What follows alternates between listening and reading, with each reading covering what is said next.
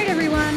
I am humbly glad to welcome you back to, whether it's your first, second, fifth, 10th, or 62nd trip to our little show here. Thank you for downloading this week's episode of the Top 5 Podcast, where my co-hosts and I discuss all things popular culture. We share our very, at sometimes intense opinions, and we laugh a lot. And Annie, what else do we do on this show? Good Lord. We curse a lot. We do curse a lot, and for that, we do not apologize. More laughing than crying. This is for sure. That is true. Yeah. Not so much crying. I don't think we've ever cried on the show. I did. You did. Well, anyway, we have a great time. In case you forgot, or it's your first time here, my name is Chris McPeak, and I do this show mostly with my very bestest friend and youngest sister, Annie Pruitt. Hello there, Annie Pruitt. The big sister. And how are you on this fine recording Saturday? I am okay. I'm just okay today. You have had a pretty busy few weeks, a whirlwind of stuff. Yes, I have, but it's all good. It's all good, and we're moving on. And what I can say for myself is that it is cooling down here in the Los Angeles area, although I would not be surprised if we got another round of the heat before it starts to cool down for real. And I also will say I turned off the air conditioner 2 days ago. So I don't know if we'll be turning it back on or if that's the end of that. But yeah, because, all things pop culture, and that includes the weather. What the fuck? I don't know. Exactly. Hang on. My ear is popping and I need to equalize. So hang on 1 second. Okay. We may or may not edit that out. Okay. So Annie, why don't you tell all of our delightful, beautiful listeners what the hell we are going to discuss today? Okay, so first we're going to do sports movies today. So our top 5 sports movies, and we have some kind of ground rules, I guess. These don't have to be like, they could be at multiple categories. They can cross into other, they could be drama, they could be comedy, just general sports overall. Yeah. General sports where, yes, what's happening in said movie is the telling or the experiencing of some competition game, whether it be a team sport or an individual sport, all of the things. And yeah, and there's no rule that says you have to cover any specific sports, but yeah, we're just going to kind of make our way through this. Yeah. Because, it's fun and we like sports movies. They're inspirational. They're exciting. Yeah, all of the things.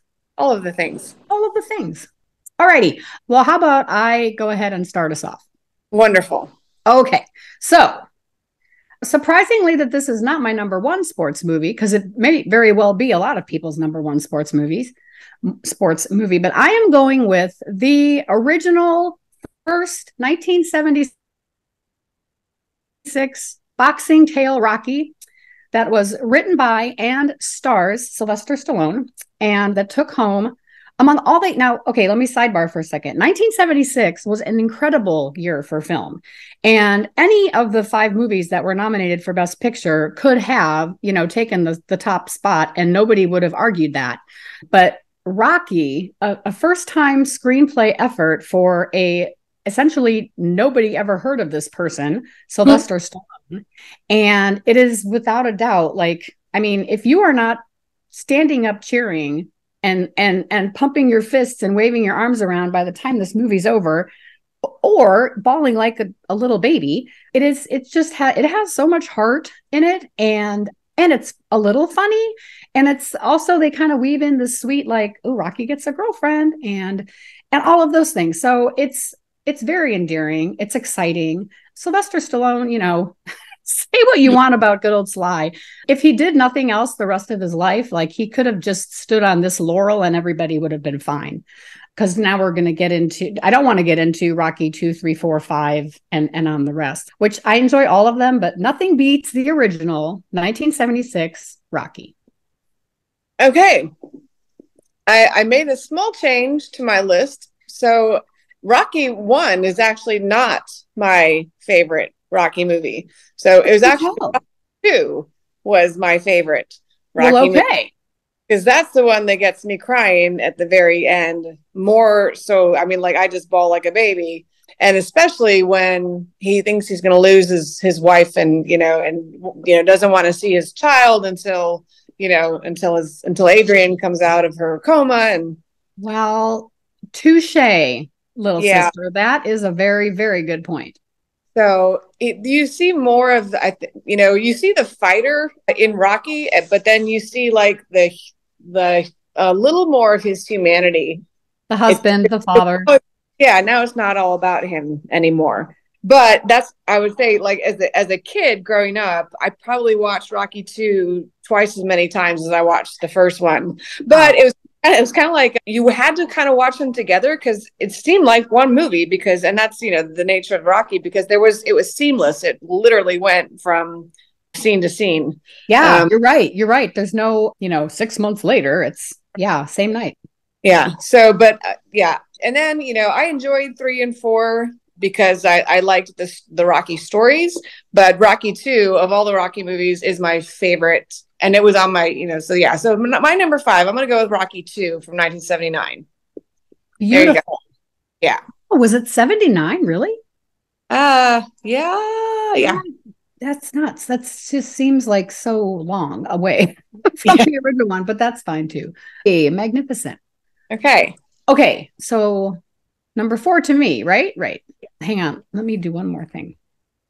Okay, my number wrestling film featuring Matthew Modine, Linda Fiorentino, Ronnie Cox, and the movie is Vision Quest. What can you say about this movie? First of all, if you don't know diddly poo about wrestling, you're going to learn quite a bit. And if you want to get into the mix of, somebody literally throwing every part of their heart and soul and blood and guts and all of the things into trying to achieve this one thing before finishing high school and going out into the world, you might say, like, well, this is so dumb. You're sacrificing the needs of the team for yourself, and who does that, and this, that, and the other thing. But in terms of the concept of Vision Quest, which our dear friend Jake, what's Jake's last name in 16 Candles? I don't even remember. Yeah, so the guy that plays Jake in 16 Candles is Loudon Swain's buddy in Vision Quest, and actually it's his original slot in the wrestling that Loudon chooses to take over in order to wrestle off at 165 with Shoot, who is a monster in the wrestling high school world. And Loudon just wants to take on this person to see if he can. He starts the movie wrestling off, I want to say 185, and drops 2 weight classes, a shit ton of weight. Oh, and along the way, meets an older woman who, is mysterious and exciting and sassy, and they have a legitimate fling that's beautiful. And yeah, I'm not going to tell you how it ends, but it is quite a vision quest. It is quite a process that he goes through, and not only learning a lot about what it means to become a man, that's in air quotes, but the process and the people that he's with along the way. And yeah, the triumph that he receives at the end is quite different, because it's not just a wrestling match that was won. It was at the capstone of a high school career. It was the attainment of the unachievable goal. And who doesn't want to celebrate that? Plus, it is a fucking kick-ass soundtrack. Some of the greatest songs to come out of the 1980s, bar none. And a small little, movie debut by a certain Material Girl who would become, Madonna. Well, she was Madonna. What can I say? But Crazy for You, that's, yeah. What else can I say? Number 4, Vision Quest, 1986. That may or may not appear on my list. It's okay. But it's not number 4. Okay. So my number 4 is actually another wrestling movie. It is Foxcatcher from 2014. Oh, Annie, good call. I love this movie for so many reasons. One, it's based on the true story of DuPont, the DuPont family, John DuPont, and his inevitable demise, murdering an Olympic wrestler who's played by But for one, it's the first time I saw Steve Carell step outside of Steve Carell. Yes. And what a ridiculously amazing performance. Both he and Mark Ruffalo were nominated for Academy Awards for it. It didn't Yes. win. But and I love like Mark Ruffalo. He's in like my top 5 favorite actors right now. He can do no wrong. I But agree. this movie turned me around on Channing Tatum. I thought he was just I thought he was a pretty face and a good dancer, but this kid can act. And oh my God, what Yes. a and it's grueling. It is so sad, as you watch what's happening to him being manipulated by, this DuPont guy, and then and inevitably the nut, him going so nuts and then killing the Channing Tatum's brother, Mark Ruffalo's character brothers. So I love wrestling movies because it's kind of like for for the same reason for Vision Quest, because it's you and one person, and you're battling. It's in your head. It's your fight. It's your Yeah. one fight. You may be a part of a wrestling team, but then also just the story behind what's happening with these three people and how DuPont just completely destroyed these lives. So Yeah. it's just such a good movie. So yeah, number 4, Foxcatcher from 2014. Good, very good call. And I will say that I watched the documentary about that film, which I think is a Netflix movie, before I watched the narrative film. And so I came into that whole thing with a different mindset because I had watched the, you know, scenes of the real peeps and whatnot. But I completely agree with you about Channing Tatum, although you can go back and see A Guide to Recognizing Your Saints. If you have not seen that movie, that is a fantastic movie. Shia LaBeouf, Robert Downey Jr., Channing Tatum, a few others. It's written by Dito something, the guy that the movie is about. It's written by him. But anyway, yeah, Vodka. That's a fantastic. Good call, Annie. I love it. My ear just will not stop popping. Okay, I'm on number 3. Okay, this is a football movie. And so we have discussed this movie in a previous show. And I guess it's on this list because it is my favorite football movie ever. So I'm going with the Keanu Reeves, Gene Hackman, and a wide variety of other delightful acting talents, The Replacements, which is about a fictional team in a period where football players are going on strike, and the team bringing in a bunch of replacement players to try and finish the season and, get through all the mess of it all. It's interesting to see the concept of, a strike being played on screen. And I'm thinking about that right now only because striking is apparently quite the popular thing right now between the writers and the actors and the auto workers. And I also heard that Kaiser Permanente was going on strike. But nonetheless, you get to kind of see the insides of that and what that feels like. But what I love most about this movie is how these replacement players who are brought in, like, they could care less that there's a strike going on. Some of them just want to live out their fantasies of being able to play professional football. And for the lead Yeah. character, the delightful Shane Falco, who had a terrible Sugar Bowl back in the day and kind of fell off the face of the earth, it is an opportunity for absolute redemption. And he Yeah. seals it all up when he says, let's see, chicks dig scars, pain heals, glory lasts forever. I think I got that in the wrong order, but I mean, that's life, right? So Yeah. this is such a happy, fun movie and quite silly too. Orlando, what's his name, as Bloom. the wide receiver is just a card, and Jon Favreau as the MP cop defensive whatever he is, defensive back. Yeah. Hilarious. Um, Yeah. so, and then, there's a little love story in there too. It's not quite as big a deal as the rest of the story, but you're going to have Keanu Reeves without someone for him to make out with. That's not going to happen. So Yeah. anyway, number 3, The Replacements. Okay.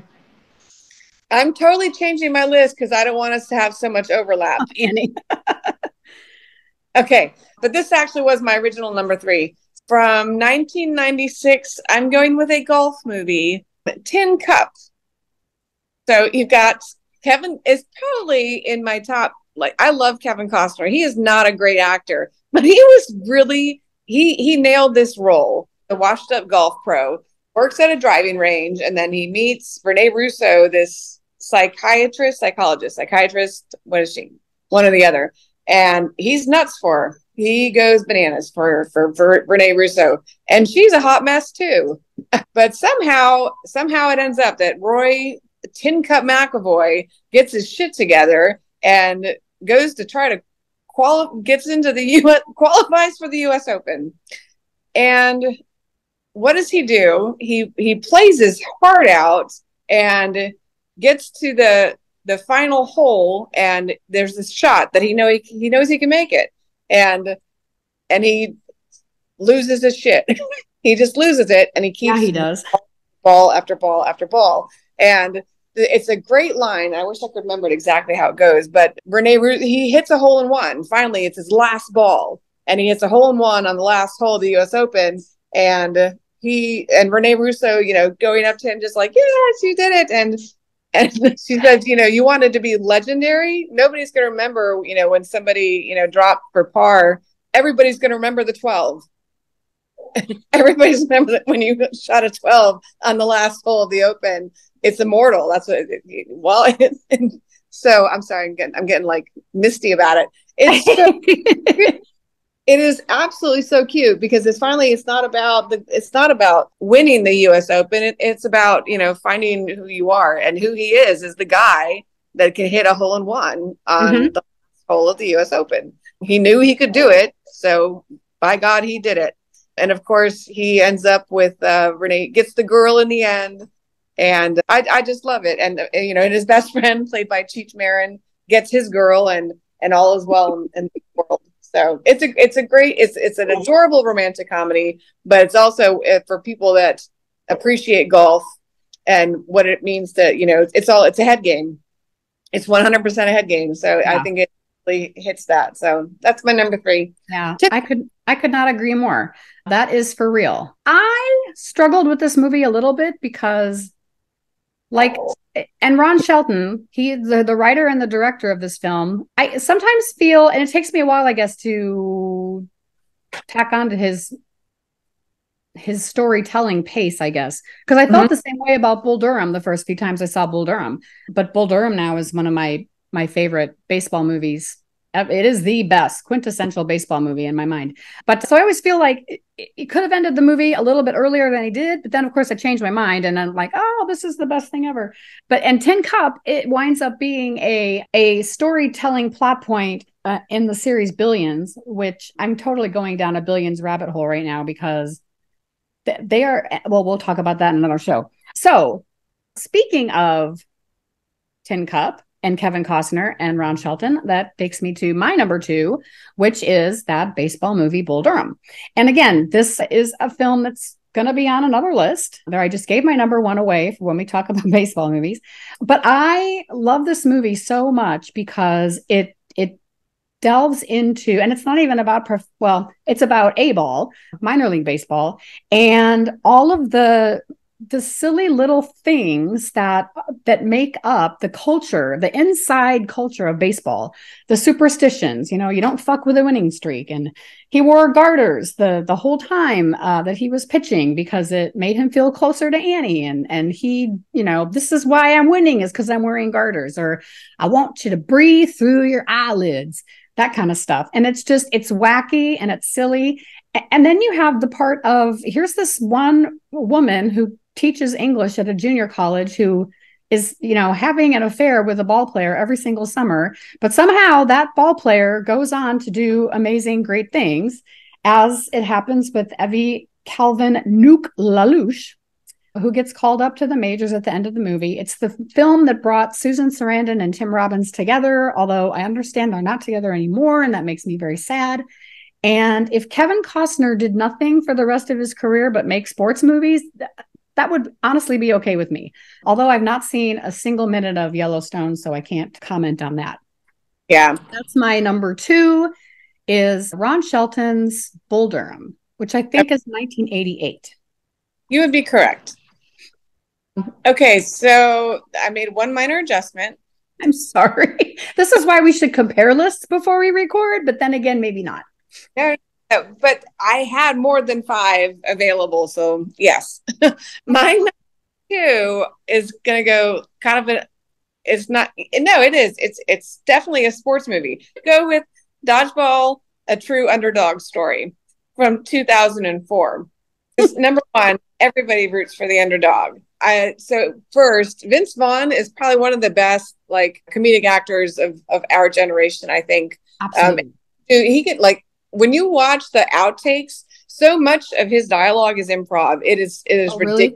and it's just that he is that naturally, gifted with comedy. And then so the premise of the story, he's going to lose his gym because Ben Stiller's amazing super gym Super across Jim. the street, you know. So and Vince just has this average Joe's gym that's going to get bought out by Globo Gym, and they that so he's got this. God bless him. I love. I'm sorry, Justin Long. I love Justin Long. He is so cute, but he comes up with the idea of entering a dodgeball contest to win the money to save the gym. So they put this dodgeball team together, coached by Rip Torn, Patches O'Houlihan, and God bless them. They're just a bunch of people who they, in some strange way, became this beautiful family of misfits. And you got, and again, it is a 100% true underdog story. And inevitably, of course, Globo Gym enters the dodgeball competition and puts together a super team, and chaos ensues, it comes down to the last golden ball of the dodgeball. But I love it. So it's the underdog story, and it's about people finding whatever they have inside themselves, some special gift that they have that allows them to prevail, that brings out the best in them, and it's about bringing people together in a strange way. So and it's just damn fun. It's just a damn funny movie. So I don't know. I can't. I'm just laugh. And probably the icing on the cake is Jason Bateman as Pepper, the commentator Oh, that's right. That's right. in the tournament. It's oh my god. I'm sorry. Is dodgeball part of the what's his Judd Apatow universe of things? I don't remember like Seth Rogen or being in that movie, but some other people that carry over, that kind of contemporary group of Yeah, it was Rat actually Pack was in the 80s. it was There's pretty. this like the Apatow pack of, present day. Um I just happened to watch Anchorman last night for the fun of it. And there's another hilariously comedic Vince Vaughn turn at the Rumble where Brick kills someone with a trident. Still, to me, is one of the funniest things in the world. But I completely echo your sentiments on Vince Vaughn. And I always like Ben Stiller playing the comedic bad guy too. Although, when you go down the, oh my gosh, I'm going to forget the model movie, Derek Zoolander, where you want to cheer for him, but he just, he does some amazing things on camera Yeah. in the name of comedy and almost slapstick. Yeah. Well, he produced it, so Ben Stiller produced Dodgeball. yes. Dodgeball. So that's my number. So I found an honorable mention, and it's actually I'm doing a tie, and I'm going to pull in the dark side of sports, and I'm going to share the two movies is Stop at Nothing, the Lance Armstrong story, and Icarus. These are both documentary films, and it's basically about doping in cycling, but more so the Lance Armstrong documentary is infuriating and liberating at the same time when you take a look at what this fella did over years, the lying and the manipulation and the intimidation. And it just it just is crazy. And you want, if you ever, however you felt about Lance Armstrong before you watched this movie, you're going to want to, throw a pie at him and tomatoes and lettuce and anything that, could pelt or otherwise disturb his universe, because my God, it's infuriating. And the companion to that is this documentary Icarus, which won the Academy Award for Best Feature Documentary maybe 7 or 8 years ago. And this journalist kind of gets in with the Russian doctor that oversaw a lot of the doping that the Russian athletes were doing 2004 Olympics, maybe. But he undergoes, like, he does the stuff that the Russian athletes and Lance Armstrong had done. So it's an interesting tale of kind of, an average man going in and experiencing what this is like. And it's quite telling as well. So I thought, I'm just going to pull in some of the dark stuff and talk about Lance Armstrong. So that tie is my honorable mention for this show. My honorable mention is not dark. It's actually uplifting. I'm going to go, my honorable mention is going to be Remember the Titans from 2000. So yeah, movie. Kind of this, when the integration of high school in Virginia, and he is basically the first African-American coach at this public school, comes in, and one of the first things he does is they're loading the buses for training camp, and all the whites one bus and all the African-American students are on another bus, and he makes them all mixed up, defense on one bus, offense on the other. And they have to room together, and they have to get to know each other. And wouldn't you know it, they learn how to work together and they learn how to be friends together. And they learn a lot about the racial tensions of what, what African-Americans were experiencing in the 70s. So there was, so in that way, it's kind of, it's not a comedy. It's not heartfelt. It's very serious. But the other reason I love this movie is I love these kids that play these players. They have the greatest personalities. So you've got a young Ryan Hurst, who I adore, love him. You got Donald Faison, who, yeah, he's such a doll. Kip Pardue, who plays Sunshine. Of course, now, we jokingly sometimes call David Sunshine because he has the long blonde hair. And then you have the young Ryan Gosling, who's such a doll. He's so young.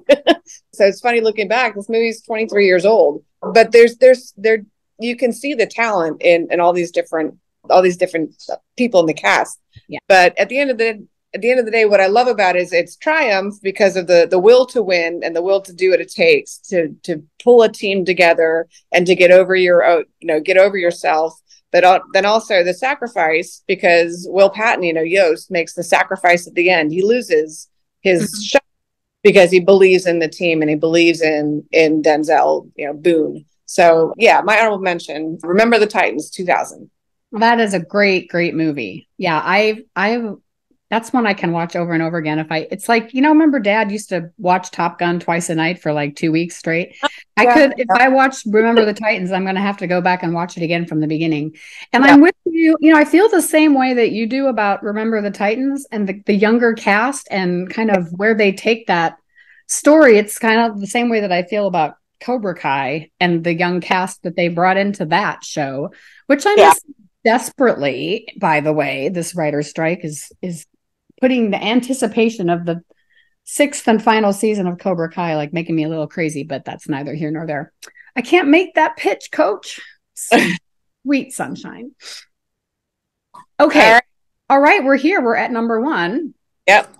This is probably going to surprise a lot of people, and perhaps a lot of people have not seen this movie, in which case, shame on you, because, oh my God, it's amazing. I'm going with the Robert Towne written, Billy Crudup starring Without Limits, the one of the 2 movies made about the Olympic athlete Steve Prefontaine from Oregon, the long distance runner who had talent and an ego to match it.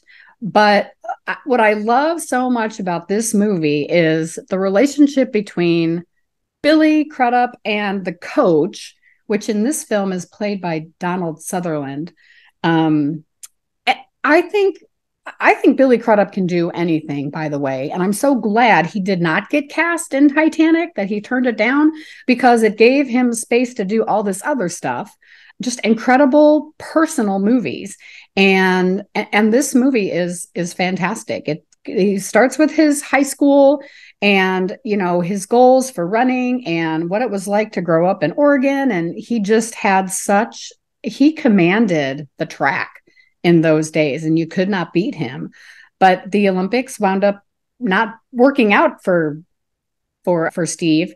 And then before he was able to kind of get his shit together and go back, he was killed in a car accident. So it was a tragic story, but Billy Crudup inhabits this space, this character, this person, in a way that I don't think, we could do the top 5 actors who really became their characters list.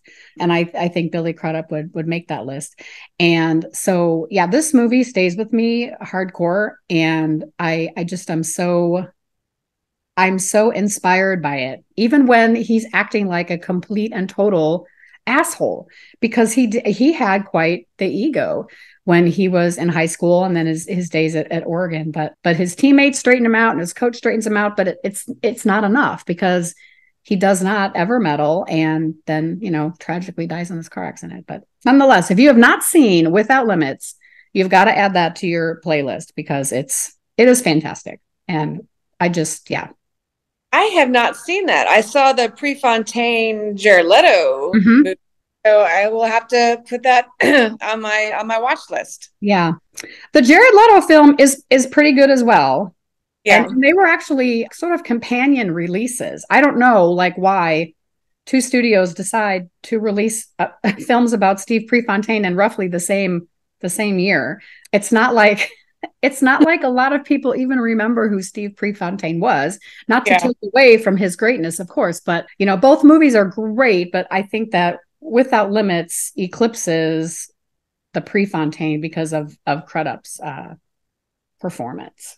All right, I will do that. I will watch it. Okay, well, my number 1 is Vision Quest. So yeah, it was your number. It was your number 4. It was my number 1. So he is just, I mean, for somebody like who loves geeks, he may be a jock, but the dude is such a geek. He is so awkward. Yes. Super awkward. And the awkwardness of, when he's, trying to woo this woman, Linda Fiorentino, who's, renting the basement essentially because his dad felt sorry for her anyway. But the story between the two of those, and like, she doesn't hold him back. If anything, she inspires him on his vision quest. Yeah. So there's the love story aspect of it, but then there's the friendship that he has with with Kutch. Oh, Kutch. I love Mike. I love Michael Schofling. Kutch, if for no other reason, to watch this movie, because he also knows he's not a great wrestler, but he sticks with his best friend, his team, pretends to be a Native American, but he's not.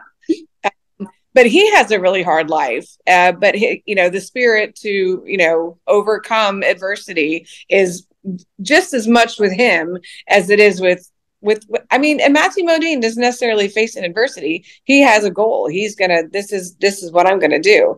Yeah. So I love the friendship of Kutch and Loudon because of what they do for each other.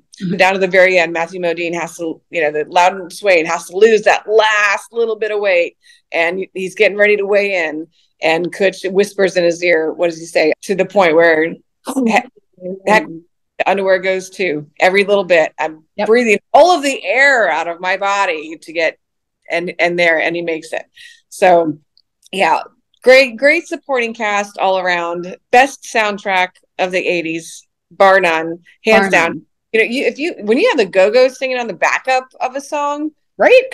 Yeah, seriously. So I love it. I love it so much, and I could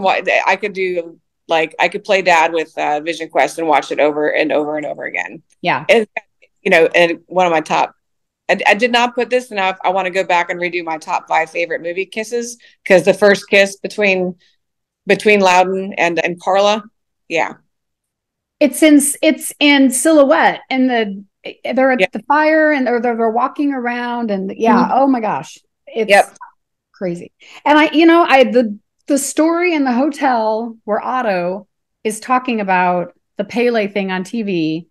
I Hmm. took the night off from cooking, and I coming to watch your wrestling match. Like, that is so heartfelt for me. Yeah, If you are not crying at the end of that scene, then you do not have a heart. I'm sorry. I So, agree. all Yep. right. Annie, this is a great list. Why don't you recap and then I will recap? Okay, so my honorable mention was Remember the Titans, and then from 5 to 1, Rocky 2, Foxcatcher, Tin Cup, Dodgeball, and number 1, Vision Quest. I had 2 wrestling movies on mine. Okay, Yeah. And I'm realizing I do not have a basketball movie on my list. I don't or do know. I? Maybe There's so that's what's that? there's just so many sports. Yeah. My honorable mention is the dark combo of Stop at Nothing and Icarus, and then 5 to 1 is Rocky, Vision Quest, The Replacements, Bull Durham, and Without Limits. So maybe this is why I don't really watch a whole lot of contemporary professional sports, because why do you need to watch that when you have these amazing movies? But you live in Kansas City, so you have that little cutie, Patrick. What's his name? Mahomes? And his name is Travis Kelce, who is rumored to be dating Taylor Swift. I'm just like, that's the oddest combination I've ever heard of. Taylor Swift has dated she's had odd couples. Yes. Taylor Swift and Tom Hiddleston, like Swifty and Loki, no, that doesn't work for me. Yeah. And I'm sorry, but Tom Hiddleston is not quite the dancer that he thinks he is, in spite of what Emoji Video has to say. Yes. Anyway, so that's our episode, and a little bit of editorial commentary there at the end. Sorry for any Swiftie fans out there, but honestly, if you're a Taylor Swift fan and you're listening to this show, I don't know what to say. Sorry, just a thing. For Annie Pruitt, I'm Chris McPeak, and thank you, as always, for tuning in to another inclusively opinionated episode of the Top 5 Podcast. And we will catch up with you on the flip side.